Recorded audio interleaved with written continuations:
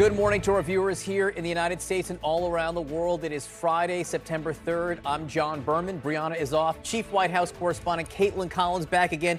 You brought a whole lot of news with you when you came up here. It's been a very, very busy week. Eventful. Eventful is one way to put it. Look, these storms just devastating. This morning, the death toll is rising after the powerful remnants of Hurricane Ida battered the Northeast with record-breaking rain and historic and deadly flooding.